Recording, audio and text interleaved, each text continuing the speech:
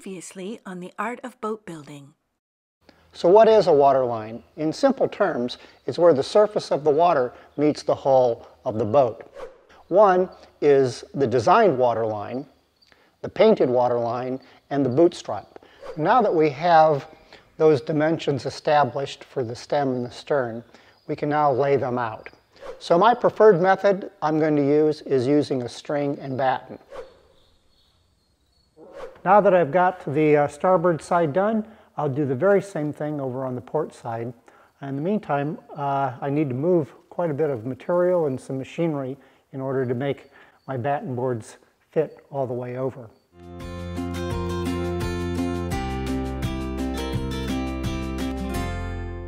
So I was looking at all those materials that needed to be moved in order to set up the batten boards over on the port side. I thought to myself, there's just got to be an easier way. And I discovered that over here in my measuring drawer, a tailor's tape.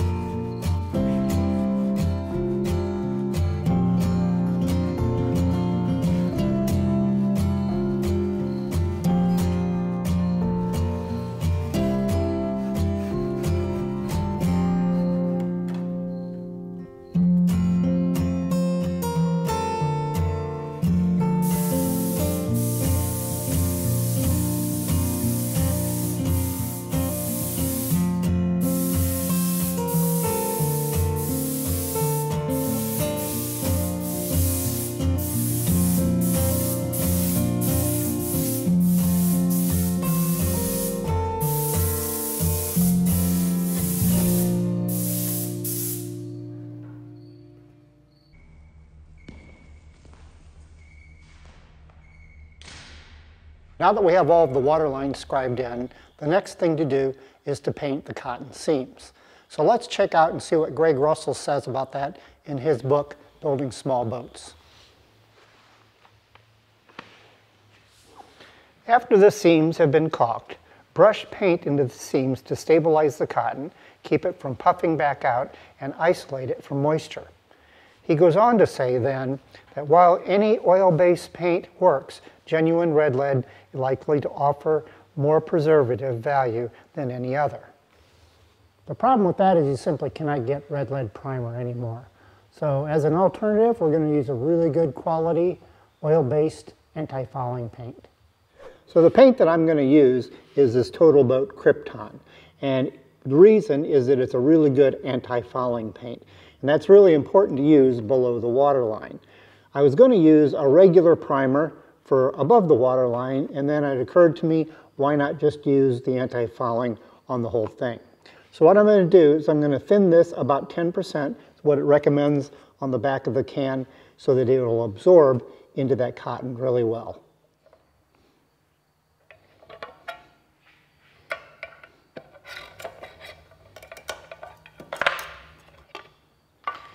The first thing I like to do is to punch a few holes here in the rim so that when you do get paint on there, it goes back into the can.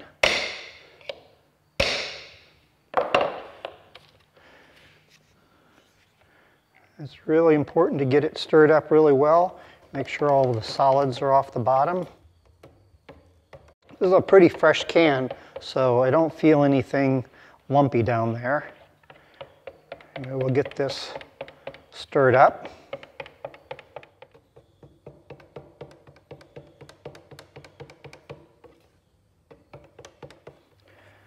That looks pretty good. So I am going to put on some gloves here because notoriously I would make a mess if I start pouring this out.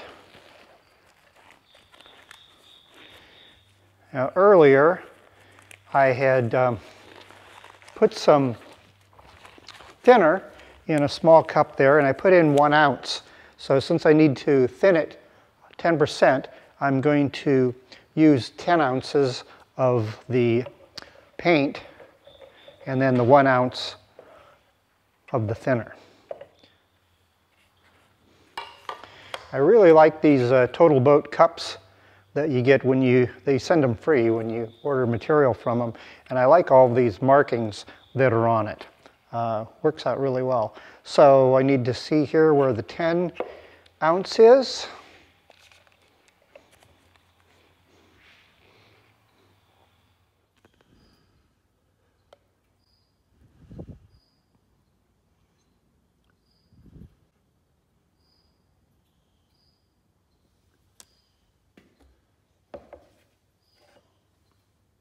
So you can see we have 10 ounces of paint, and we're going to add 1 ounce of thinner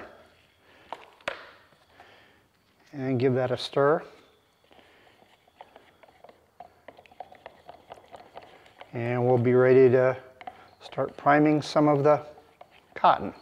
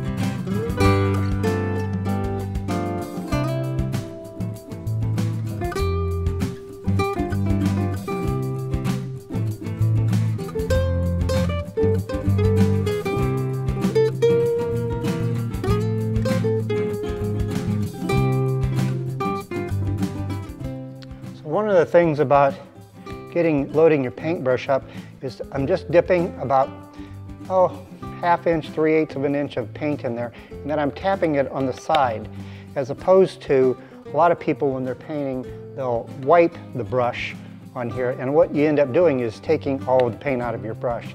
So by just putting the tip in and then tapping it on the sides, it loads your brush just the right amount so that you don't have too much paint or too little of paint.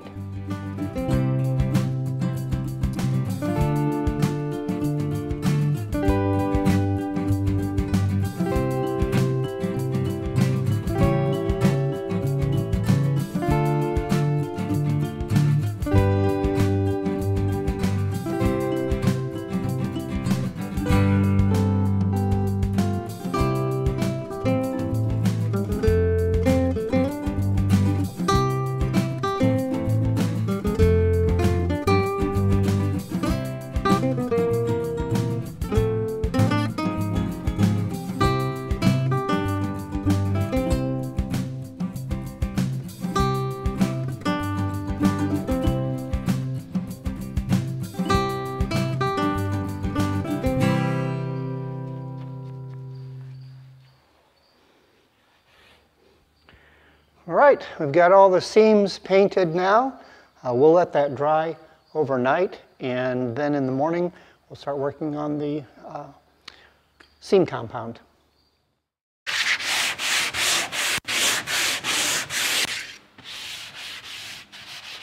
Well, now that all of the seams have dried, I have taken this opportunity to go over the entire hull and really inspect it for any little spots that might need some fairing compound.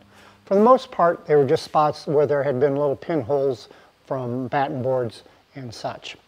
So the other thing is that it gives me the opportunity to really make sure that the hull is nice and fair. So now that we have that done, we can now refer to Greg Russell's book again, and the next step is what's called paying the seams. Paying the seams.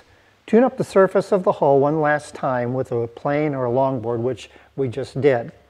Then he goes on to say, seam compound provides an initial barrier against leaks, helps keep the water from worrying the cotton, and prolongs the seams with a nice uniform appearance after painting. The compound also keeps the seams clear of paint that can harden and impede the swelling of the plank. He goes on to say to keep in mind that seam compound, though being flexible, is also an adhesive, and that it'll really stick tenaciously to the plank.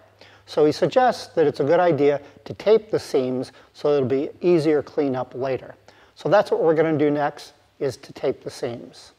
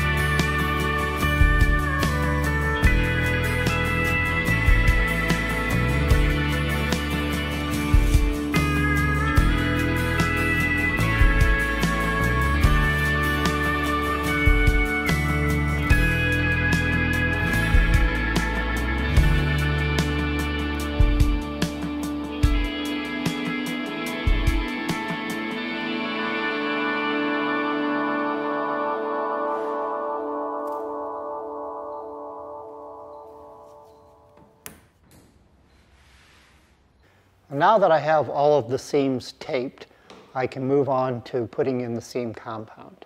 Now, for those of you that are wondering, I used about 3.5 rolls of tape, and it took me about an hour and a half. So what this next process is called is paying the seams, or to pay a seam. And that is simply putting a flexible compound in the seam. Now, in the old days, what they used to use was linseed oil putty mixed with red lead. And unfortunately, or fortunately, depending on how you look at it, you can't get red lead anymore because it's a hazardous material. So I'm opting for a more modern approach that comes off the shelf in a can. So the seam compound that I'm going to use is made by Interlux, and it comes in 2 different types. One is white, and the white is for above the water line, and the brown, or some people call it red, is for below the water line. So the brown is here, and here's the white. Now they're really 2 completely different beasts. You can see how the white is really very, very smooth texture to it. In fact, it was really most all of the distillates had floated to the top in this can when I first opened it up. And as opposed to the brown, which is actually very stiff, as you can see. And the opposite was true with that, is most of the distillates had floated to the bottom. So what I did was I took my drill and I put a piece of wire, beat both of these up and stir them really, really well. Both of these systems work on the same principle in that there's a binder so that they stick to the seam, but they remain flexible on the inside. Brown will actually set up pretty quickly. You can see here on this pallet that I was using yesterday when I was actually doing the starboard side, and you can see that it's really dried pretty well. In fact, I have to scrape on that. So that's less than 24 hours, where the white, as it's been sitting the same length of time, you can see it's still very, very flexible. It does have a little bit of skin, like over here. I don't really pick it up on my finger, as opposed to the fresh. What I need to do is to apply both of these in the joints with a putty knife, and then to strike off that joint. Now, Greg Russell suggested one of the best tools for that is actually a spoon. And the reason for that is you want a little bit of a concave surface in that joint so that when those planks do expand, that doesn't protrude out, that you get more of a flush feeling. So the nice thing about a spoon is it's very easy to follow the joint, and also you can move your finger around to get the pressure where you want it. So let me show you how these go in the boat. I mentioned earlier that I had done the starboard side yesterday, and in doing so I learned that the white compound went into the seam really easily, and you can see here that it was, because of its soft, pliable nature, it went in really easily. And is also really easily to tool it off with that spoon. But I did discover that the brown was a little harder to get in there because of its stiffness. So what I learned to do was to warm up the brown. So how I did that was I simply took a heating pad and put it over the can, like so, and then put a box over the top of it to sort of hold it on there. So by doing that, then the brown stayed really nice and pliable. So to do this, I only take about a teaspoon or so. That way it doesn't cool down too much.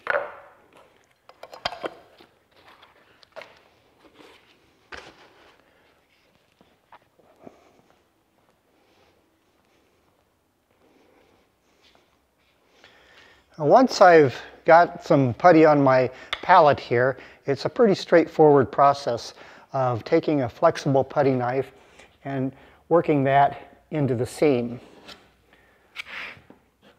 And the important thing here is to really get it worked down into the bottom of the seam.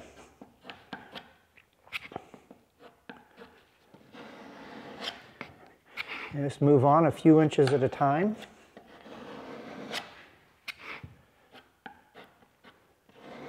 You can see how, with this warmed up a little bit, it goes into that seam really nicely. Now, one of the things that I discovered with the brown seam compound, that tooling it with the spoon was a little difficult, that it got a little tear out. So what I discovered was if I took a rag that I've saturated in some paint thinner, and then I've kept it in this other container so that it wouldn't bleed around. If I take a rag with a paint thinner on it and just go over it very lightly, it cleans that up really nice, and it also puts just a little bit of a concave surface in there.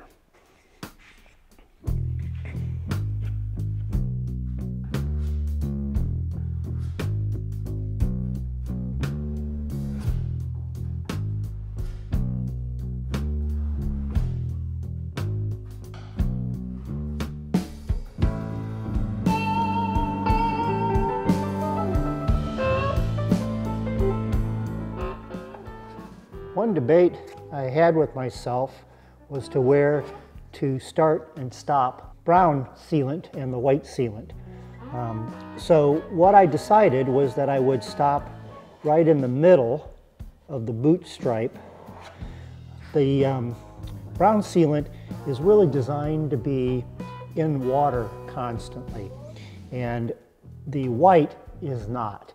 So what my reasoning is that when the boat is on a mooring, there's definitely some water will be splashing up at least to the boot stripe. So I needed a landmark, so I decided that I would stop the underwater sealant right at the center of the boot strap before I did the above water sealant.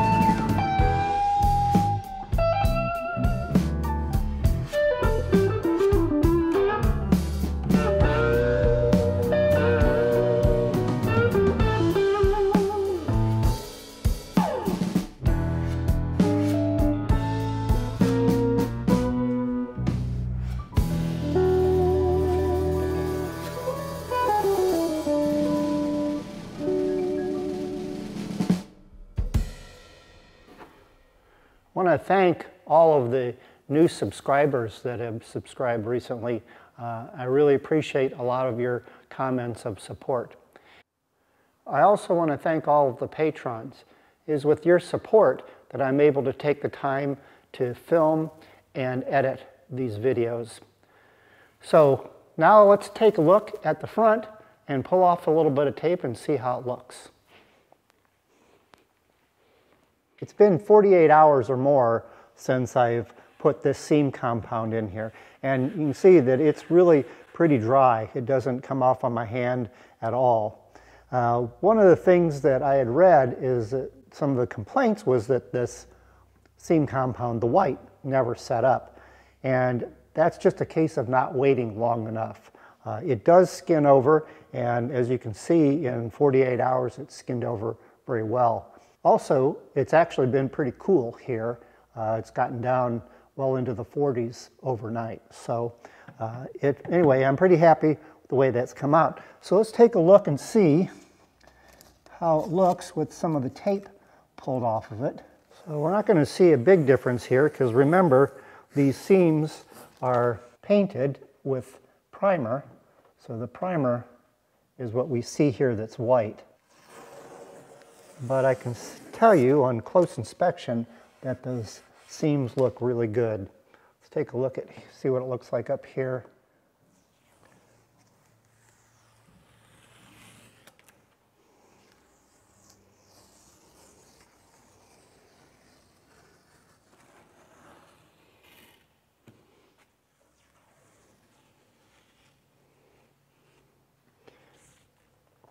So it looks pretty good. I'm really happy with the way that looks. So one of the things is you definitely do not have to tape it. I elected to because I think it makes a little neater job. Here are some images from the landing school where they did not tape it and they just followed it with the paint thinner that I had mentioned earlier. And you can see that it really sort of stains the planks. So I'm pretty happy with the fact that the way it came out with the tape. I think it just makes a little bit of a neater job. I'm pretty happy with the way it came out. It looks pretty neat and clean. So anyway, pretty happy. The next thing that we're going to do is to paint the hull. So I'm going to let the seams that I put compound in today set up for several days, maybe even 4 or 5 days, so that it's nice and secure. And in the meantime, I need to decide what color I'm going to paint the boat. So as always, thanks for watching, and I'll see you the next time on The Art of Boat Building.